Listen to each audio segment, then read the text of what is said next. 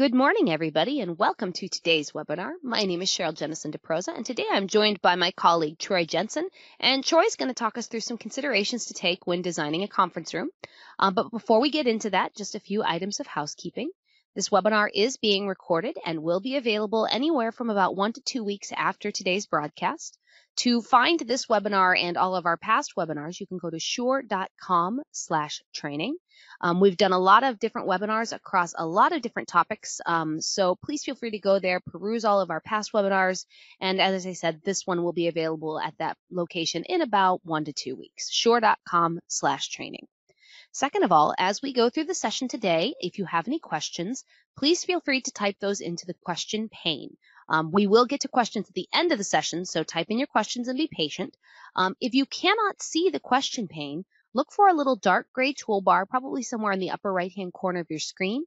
And on that toolbar, you'll see an orange box with a white arrow. Click on that, and that will maximize your control panel and give you access to the question pane. So type in those questions, and we will answer them at the end of the session. So that wraps up all the housekeeping. Let's get into the good stuff. Take it away, Troy. All righty. Good morning, everybody. So today we're going to be going over some basics with respect to conference room design, and we're going to be talking about not only the technology that goes into the room, but the room itself, and the room is often overlooked. So communication is a fundamental part of the human experience, and we do it continuously throughout the day. Communication helps shape the way we think about things, ideas, people, and going all the way back to the days when cave dwellers used burnt sticks and red clay, often to help exchange those ideas, we used graphics, and certainly then we progressed onto the chalkboard and the whiteboard. But we're using these concepts to share ideas both verbally and with graphics. So today's conference spaces attempt to make this a more fluid and dynamic experience. Now, we've certainly progressed over the years. I think as far as modern conferencing is concerned, I think we can point back to the telephone being the first thing that allowed us to do communication amongst several people. And over the years, that certainly developed to include video, and not only video of people on the far end, but also content and the ability to share content, which is more likely the most important part of the video conference experience. Clients' expectations have increased significantly. They're viewing things at 4K at home. They're used to very high production values in the entertainment and the content that they're receiving, both from broadcasters and streaming services.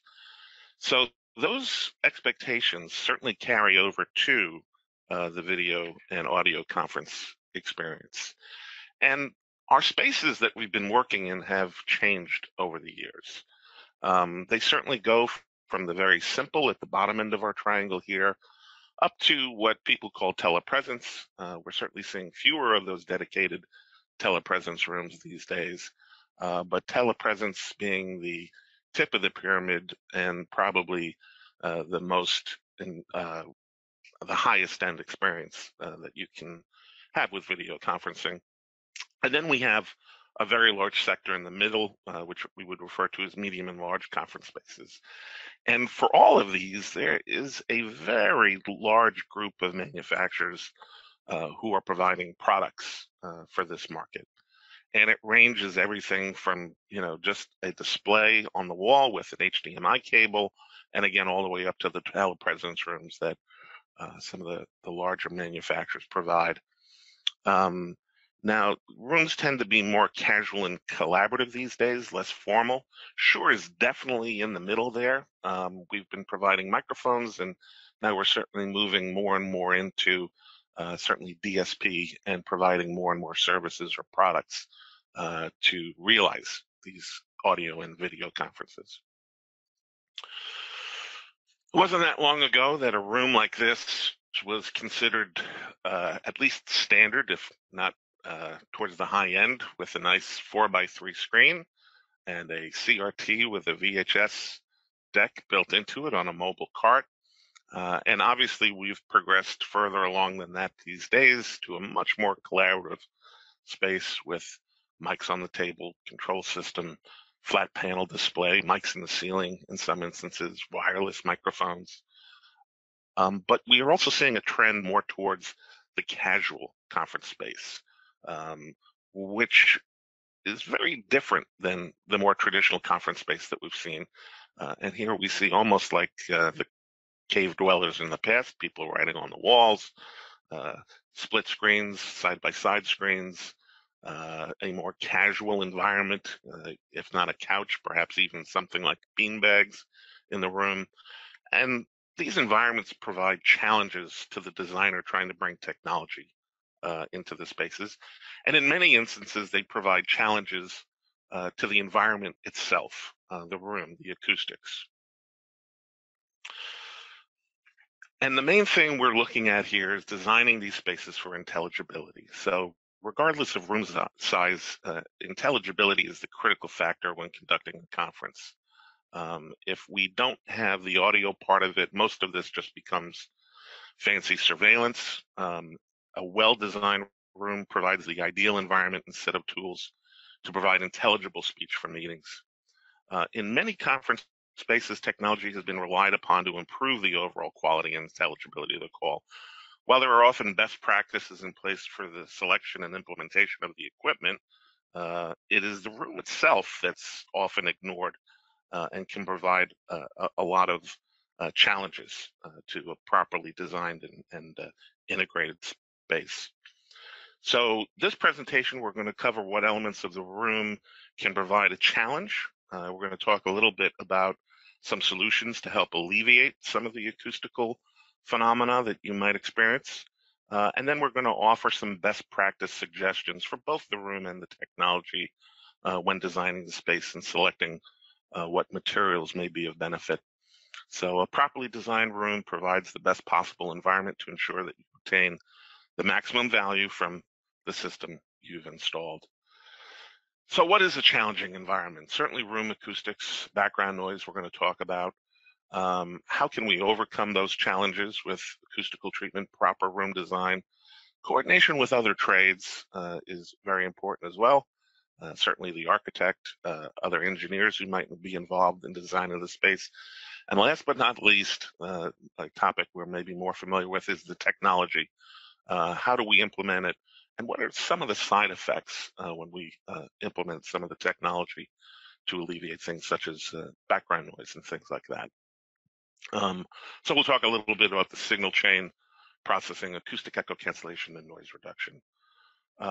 First, and we'll talk a little bit about what makes a good room. What should our sights be set on with respect to what makes a good room? Room acoustics. The impulse response is essentially the acoustical signature of the room.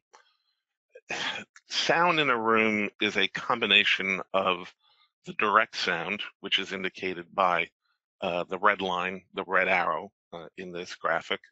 And then we have a series of what we would call first, second, and third order reflections within the space. And as you can see by the little inset, there's the energy of the direct sound, and then we have several different reflected specular reflections coming in at different time arrivals because they take a longer path length to get either to the ear or the microphone. So now, typically, this is done with either, well, certainly in this particular graphic is a starter pistol. I may not recommend you doing that or bringing that into work, but a sharp, decisive stimulus signal, a hand clap, a balloon pop, or another computer-based measurement tool would be able to provide you with this impulse response. And what we get when we look at that is this graph right here. And once we have this, this is a pure impulse response of the room. Again, that fingerprint, if you will, of that space. And once we have that, we can apply a little bit of math and a process known as convolution, and we can examine the data in a different perspective. And one such graph is the energy time curve or the log squared curve. And what we can see from this particular graphic is we see the arrival of the direct sound. And then we have a lot of stuff that comes in after it. And if we look at this graph, we can look at this graph and everything that we know that makes a good room versus a poor room can be observed in this graph. And one of the most important things is we look at the thing that's called out as the discrete reflection. And this would be something, this would be one of those first, second, or third order reflections. That would be a reflection off of a hard surface, drywall, glass, for example. If we have a lot of these discrete reflections, they interfere with the intelligibility of the direct sound. Now, a lot of people like to point to the reverberant decay or the decay of the room. I hesitate to use the word reverberant, but then again, at some point, this decays and then it hits the noise floor in the room. But what we're looking for in a good intelligible audio conference is we're looking for the arrival of that direct sound and then very little discrete reflections and a relatively short decay slope in this particular graph. So I would refer to that as the direct to ambient ratio, if you will. We want as much of the direct sound as possible and then as little of the additional sound coming in a relatively quick or short decay slope. I hear the word reverberant a lot when we're talking about small conference rooms, and the fact is that most conference spaces are actually too small to have a reverberant field.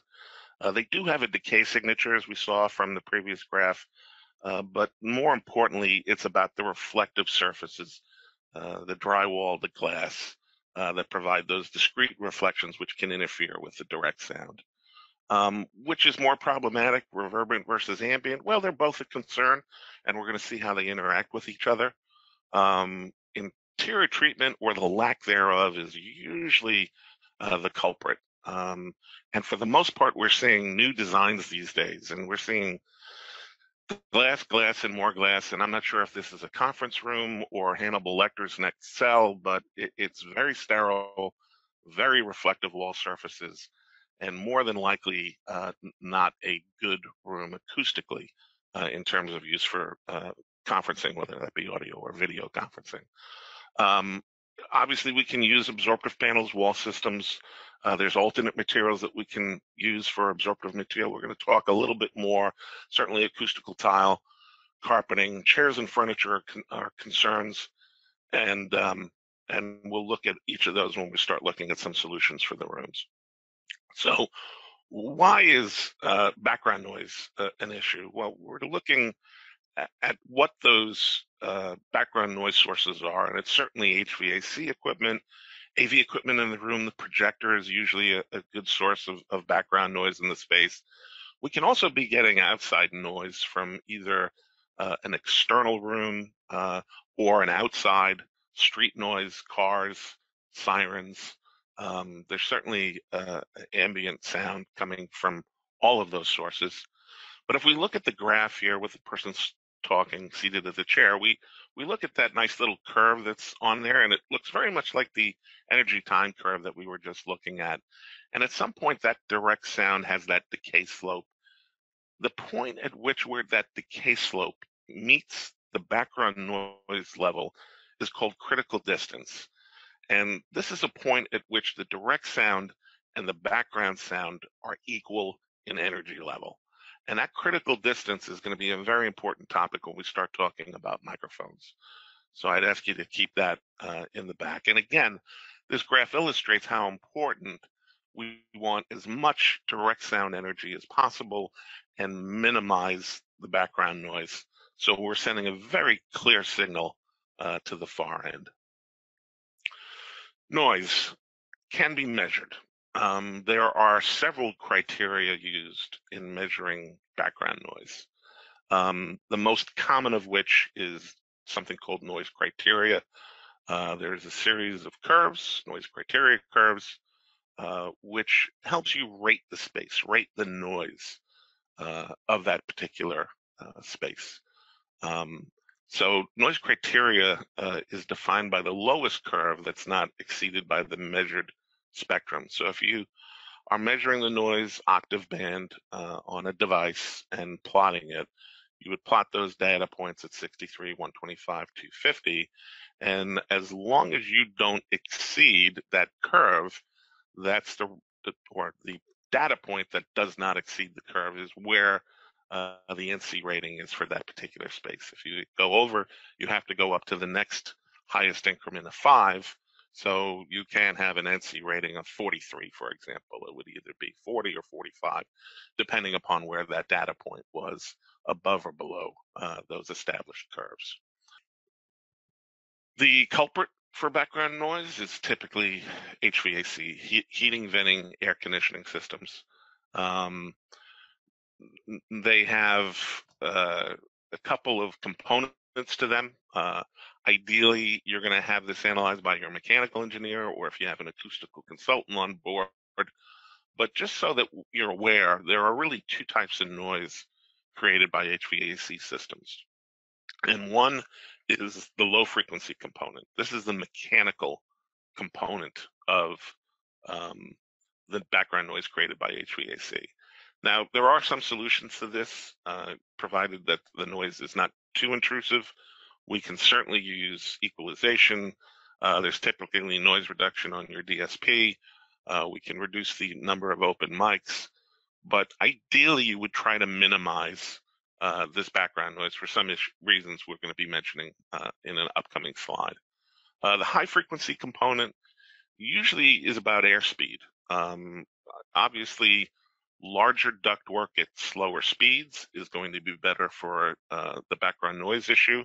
The problem with larger ductwork, it's more expensive. So mechanical engineers who are on a budget typically have smaller size ductwork, and they're forcing more air to get that air exchange that they need to keep the room either warm or cool. So this creates turbulence, and as such, it's more of a high frequency sound background noise. Certainly EQ again can be used, noise reduction on the DSP, or some highly directional microphones, which we'll talk a little bit when we get back into critical distance and the use of microphones.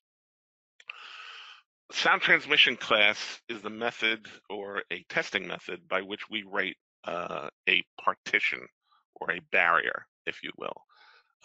And that is follows a rating system whereby noise is on one side of that partition and we do a measurement on the other, and that partition, door, or window, or floor, or ceiling assembly gets a rating.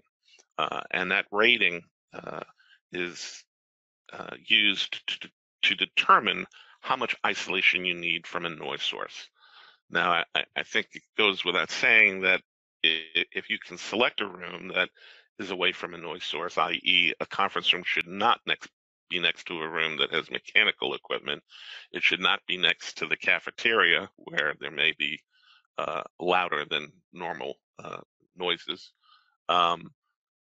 So placement is key, at least the first step in determining where the conference room should be located. And if not, then you have partitions, barriers, doors, and windows, all of which can have an STC rating to help alleviate some of that noise from getting into your space. And again, this includes walls, ceilings, floors, windows, and doors. And the density of the material that you're going to use is going to help in limiting the extraneous noise from getting into the space. So how do we improve room acoustics? We've indicated a few things, certainly proper room isolation, the interior finish and treatment of the space. We want to reduce ambient noise.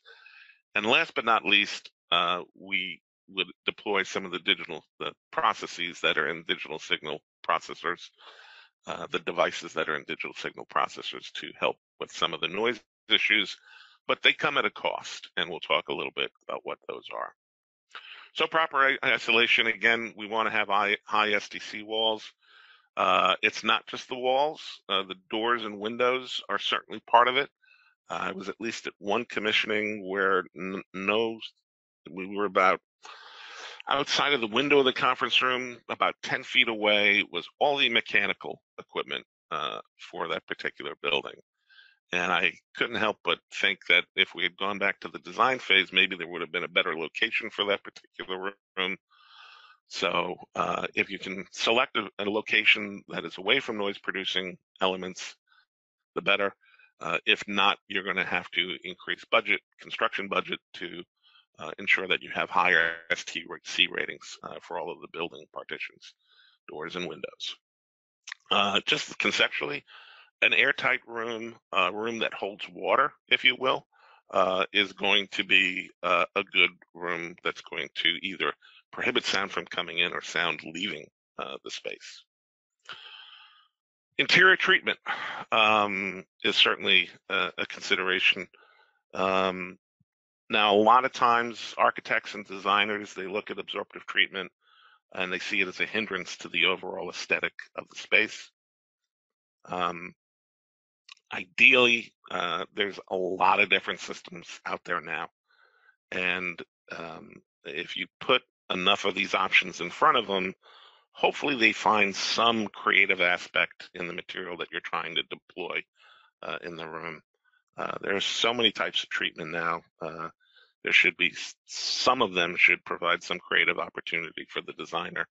And they include panels, wall systems, ceiling systems, carpet, spray-on material, curtains, felt. This particular ceiling in this picture is felt, cut to form a faux ceiling, if you will, and can be quite a decorative element.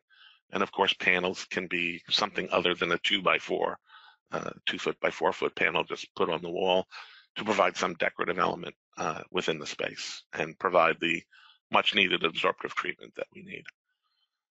HVAC, ideally this would be reviewed with a mechanical engineer, whether it's new construction or even old construction. You can always have a mechanical engineer try to look at the HVAC and figure out, can air speeds be lowered to minimize the noise?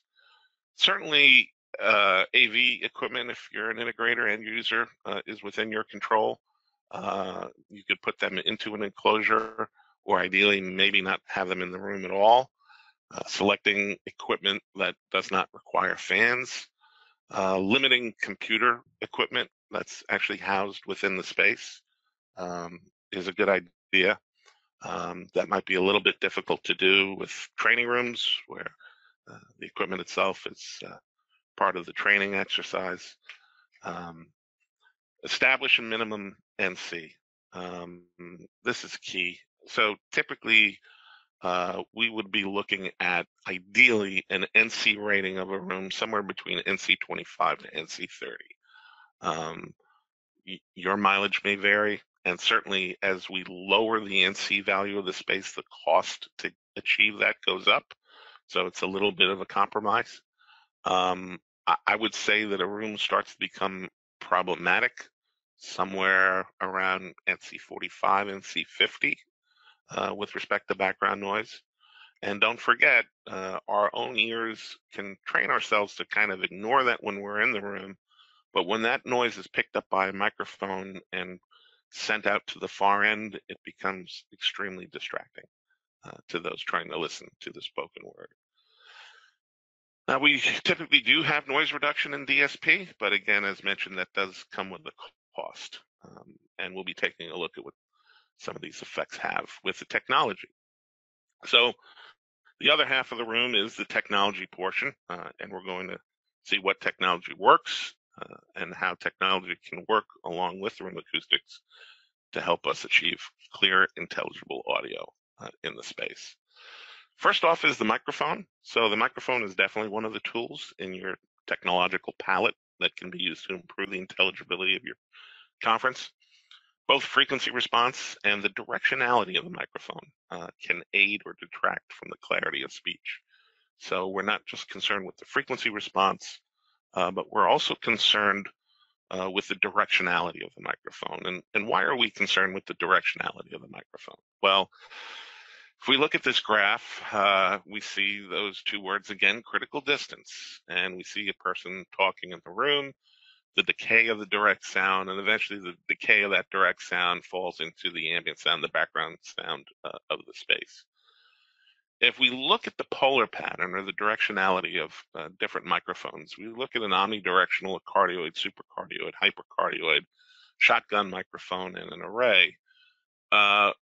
we can see that there's a distance factor associated with each of those. And what that distance factor is telling us that if I'm happy with the sound of an omnidirectional microphone in the room, let's say 1 foot away from the talker, if I go to a shotgun microphone, I'd be happy if that microphone were 3 feet away from the talker.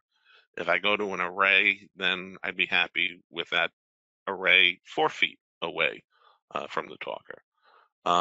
Now, in the case of microphones, we're typically not able to put the microphone 1 foot away from somebody unless they're wearing headsets, which is not practical in a conference situation. So if we just say that the omnidirectional sounds good at 10 feet away, well, then the array would sound good 40 feet away. And it's really the only way that, to overcome some of this critical distance issues.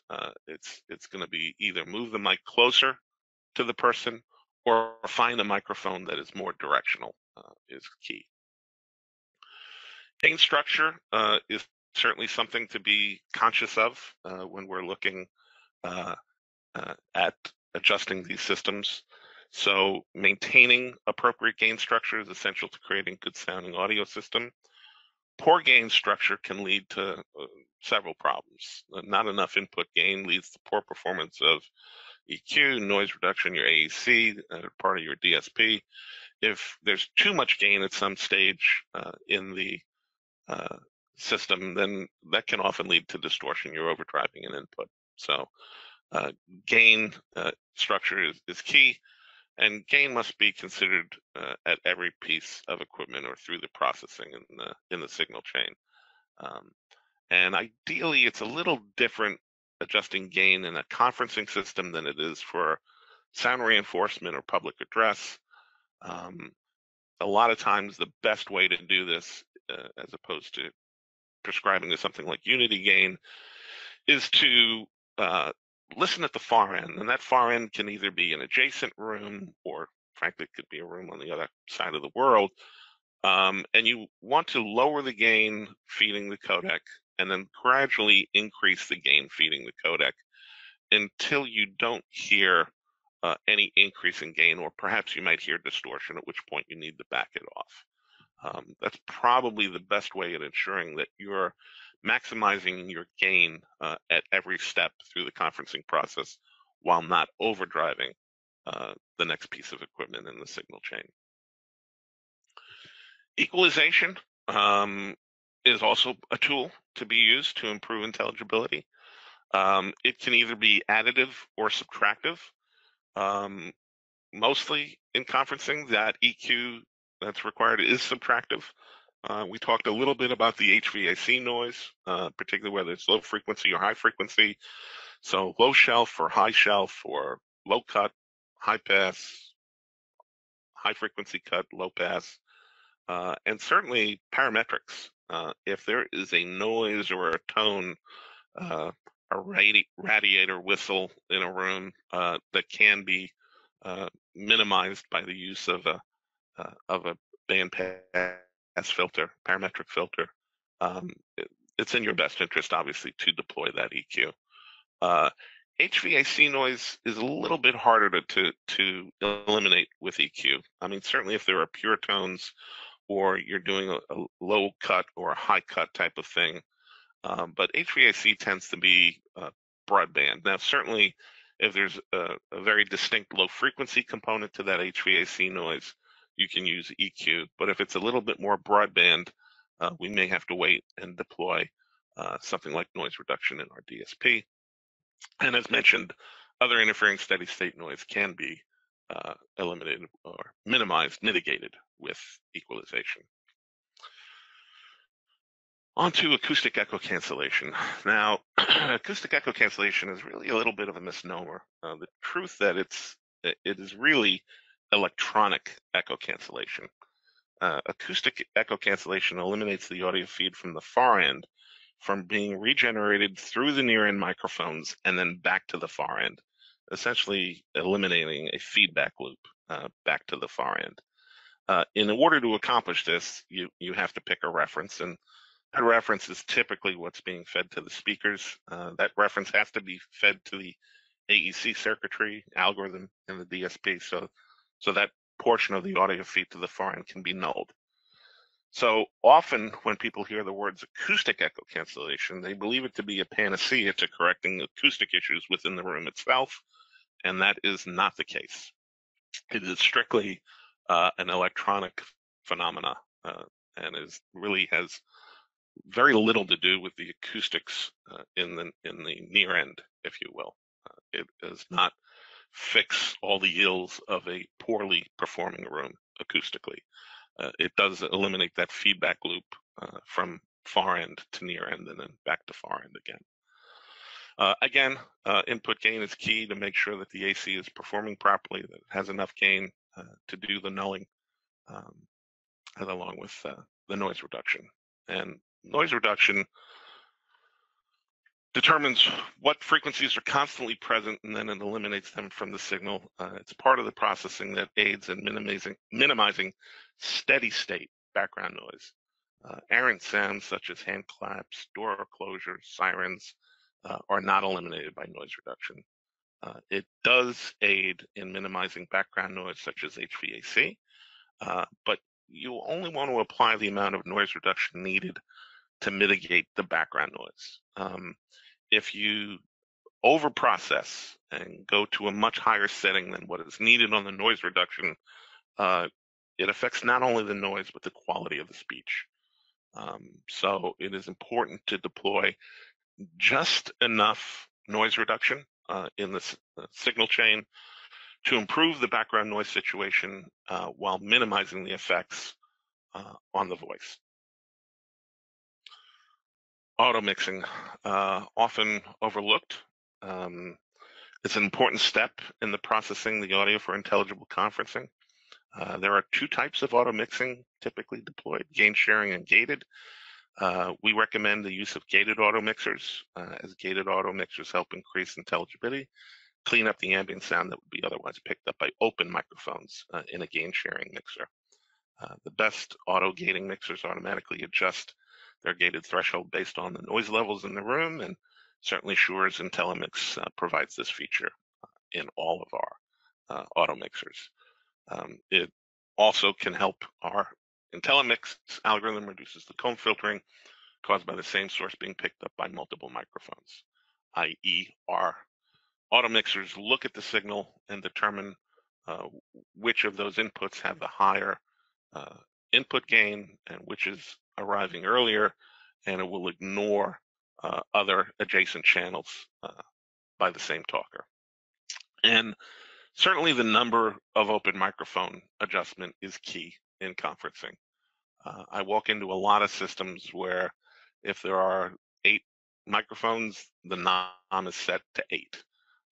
And if more than one person is speaking at a time, it's noise on the far end anyhow. So having a nom of 8 doesn't make a lot of sense. I would recommend a nom of somewhere between 2 and 3, because again, anything more than 2 people speaking is going to end up just being noise on the far end. So as far as the system processing is concerned, we talked about gain, we talked about equalization, talked about acoustic echo cancellation, noise reduction, and auto mixing. The Shure P300 audio conferencing processor provides all of these in a single box, and certainly encourage you to take a look at that for your processing needs. Another step in the signal chain is the codec itself. And at least on the audio side, there are a couple common codecs to look at here. Standards G711, G722, and there are obvious differences between those two standards. One providing a much wider bandwidth and altering the original voice less than the other. And the point here is that the codec is something that's, unless you're selecting the equipment, is somewhat out of your reach in terms of how to improve it. But certainly, if you can select a codec with a better sampling rate, a better frequency response, the overall quality is going to be better. And this is true of VoIP as well. There are bits and pieces in the signal chain that are going to affect intelligibility that may be outside of your control. If it is within your control, then certainly make sure that you are selecting the codec that's going to provide the least amount of processing and pass the most amount of the spoken word through to the far end. So we talked a lot about intelligibility and clarity, and certainly we need some metric by which to substantiate this. And speech intelligibility it's a complex procedure. There have been a number of metrics used over the years to assign a value to intelligibility, percent outcomes, clarity index, and certainly variations of speech transmission and index, or STI. STI in its various forms have become the most common form of measuring intelligibility. And there's a current standard speech transmission index public address, which is a form of STI, standardized procedure. So STI has gained international acceptance. There's a number of organizations that prescribe to that as a standard, and certainly is probably at this point the easiest way to determine a metric for the intelligibility of speech between two rooms, which is what we need to do for conferencing. So STI measures the speech transmission quality, which consists of several aspects. So the level of speech, the frequency response, the background noise level, the presence of acoustical phenomena in the room, and any psychoacoustic effects that may be taken into consideration are measured, and they're measured. They're measured. It's a combination of, it's a source-dependent measurement. So a specific stimulus signal has to be played through the system in order to obtain a value. This is beneficial in a conference environment where because your near end and your far end may be on different floors, or they could be on different continents. So the source-dependent measurement actually works for you in this particular case. And typically what we would use is we would use a talk box. And talk box is essentially an amplified loudspeaker mounted at head height. And this allows us to simulate the head height of speech, and it maintains the mouth to microphone variable, that distance between the mouth and the microphone in this particular measurement, which is important because we want to measure the entire signal chain. So simulating someone actually speaking in the room is the best way to determine the value. Now, what's a good value for speech transmission index? So certainly we have a little chart on the bottom of the graph slide here: bad, poor, fair, good, excellent. For purposes of comparison, a passing grade in most specifications is a 0.45. I happen to know that 0.45 is a passing, 0.45 or higher is a passing grade for the New York City subway system, which may not be a good example, but certainly when we're getting up in the 0.6, we're demonstrating good intelligibility.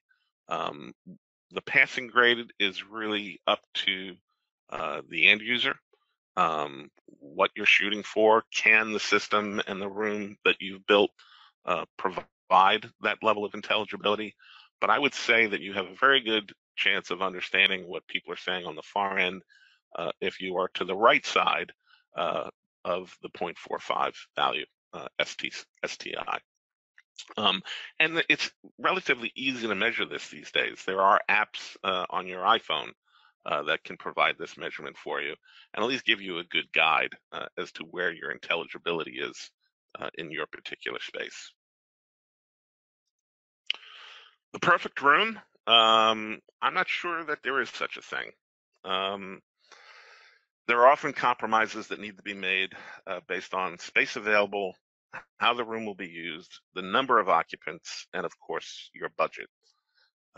If we deploy what we just reviewed, it'll obviously go a long way at ensuring that we have deployed best practice in the design and implementation of conference rooms. Now this space, an anechoic room, great for measurements, probably great for the far end, not so great for those people who have to sit in it. The alternate to that, of course, is the Hannibal Lecter suite, which is on 3 walls of glass, highly reflective surface. Not a great space either for conferencing. Probably going to provide very poor intelligibility to the far end in the conference. So the compromise is somewhere in between, right? We want to get as much absorptive treatment in the room and still have it work out well for us. So certainly acoustical treatment where you can implement it. Ceiling panels, carpeting. We want high isolation for adjoining spaces, mechanical equipment. Lower your noise levels, the HVAC. Acoustical consultant, if you can bring them into the project, would certainly be of benefit. Keeping the rooms that you're using for your conferencing as quiet as possible go a long way in ensuring that you're going to have a good room, certainly for exchanging thoughts and concepts. So the use of technology, suitable microphone choices, place them appropriately, make sure they're the correct one. Choose equipment that will provide the appropriate processing. Adjust your system properly so it can provide the performance it's capable of providing. So in conclusion, we'll always be working in an imperfect environment, but the understanding and appropriate use of technology can tip the balance in our favor. But there are always some trade-offs that will most likely to be made. And I think the founder of Shure said it best. We know very well that absolute perfection cannot be attained, but we will never stop striving for it. So with that in mind, there are a couple further references that you can look at. We have MXA 910 best practice, which not only speaks about the 910 itself, but certainly talks a lot about the concepts in adjusting the system so that it performs to the best of its ability.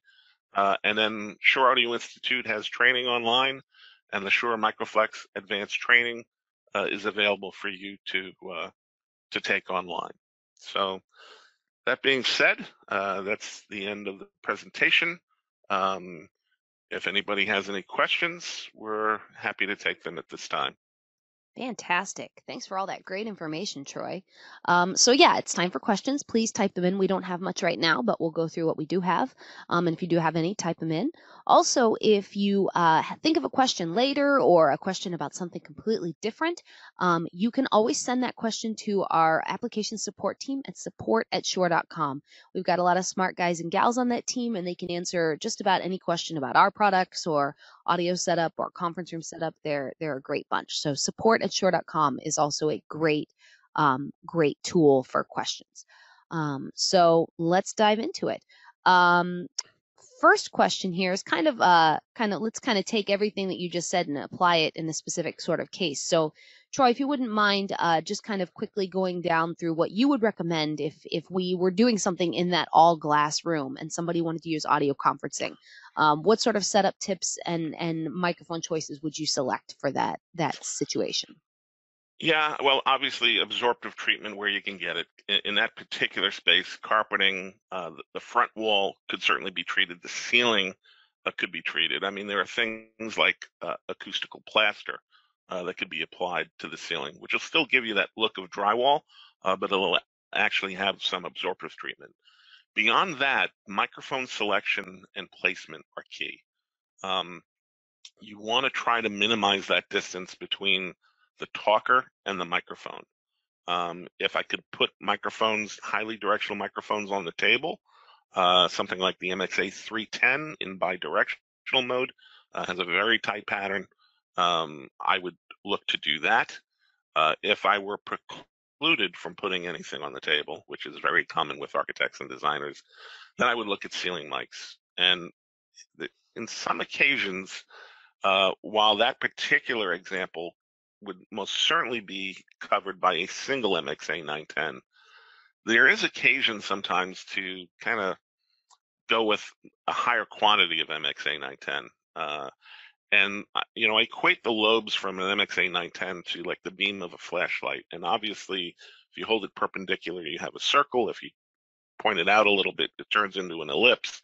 But obviously, the closer that ceiling mic is to the person who's talking, the smaller the diameter of that ellipse or that circle, right? So in some rooms that are really acoustically difficult, and they don't want to put anything on the table, I might put two MX A910s in that room, and I may not need all 16 lobes. I may only use 4 or 5 lobes from each, but because I'm moving that device closer to the targets, I'm able to keep that lobe very tight on the people who are talking and minimize what I'm picking up from the reflective surfaces in the room. So again, if I could put table mics in there that were very directional, that would be great. If I were forced to go to the ceiling, then I may start looking at, using more devices and keeping those beams a lot tighter. Great advice.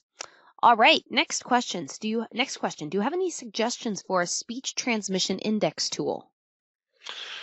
There are several out there. I would look online. I kind of hesitate. I think if you do a search, you can certainly find ones that are good and look at the ratings for them.